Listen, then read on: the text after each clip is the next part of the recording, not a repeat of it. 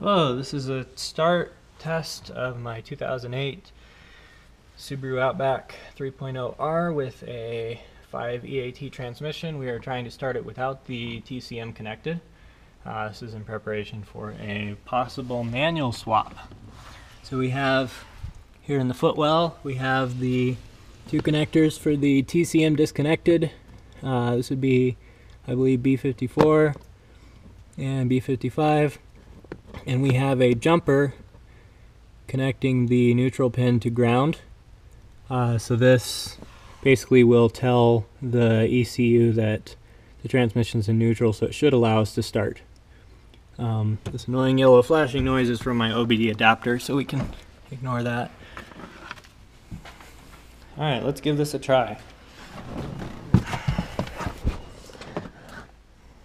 So, vehicle's in park, everything else should be good to go.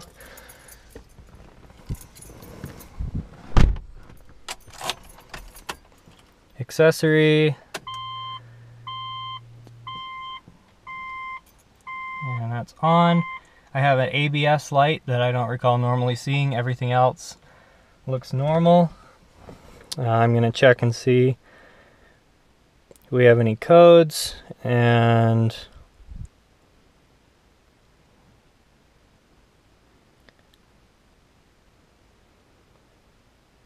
it has to connect because I just powered up the car.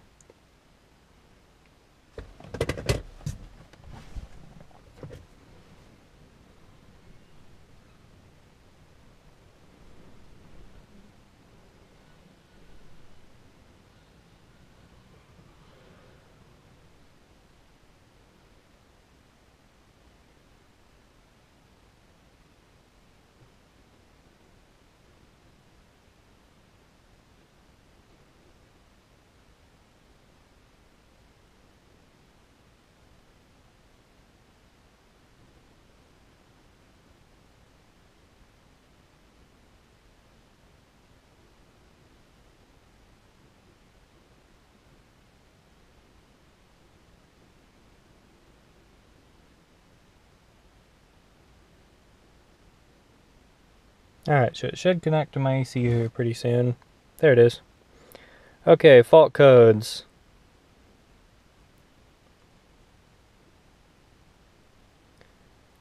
So without starting the vehicle, we have no fault codes active and no fault codes pending either. Okay, let's see if this will start. So we are in park. Here we go. And she is alive. I've got check engine, flashing cruise, flashing sport. ABS light is on, traction control is off. Everything else looks to be running normally. Obviously with the check engine light, SI drive won't do anything. The traction control button doesn't seem to be doing anything. So I am going to check and see what codes we have.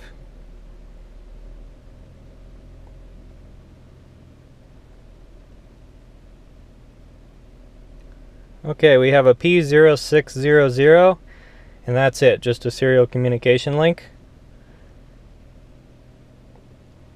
That's pending, and active should be the same. So we just have one code so far. Checking one more thing. Doesn't seem to affect intermittent rear wipers, which sometimes is affected by, reverse. And I can physically take the selector out of park. I'm not going to play with that too much though, without the TCM connected. Seems to run fine.